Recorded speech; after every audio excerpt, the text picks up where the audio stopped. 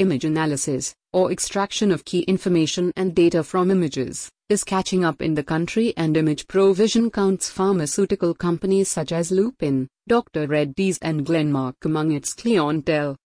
So, how does this work? An input is processed, analyzed and interpreted using indigenously developed unique algorithms, based on which the analytics and reports are generated. We work with and analyze images, from nano to satellite images.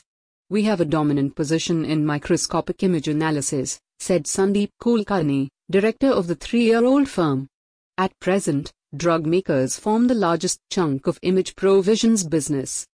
He said the company is now scouting for funding to set up a lab to speed up our experimentation and innovation, expand sales network and explore other areas of business.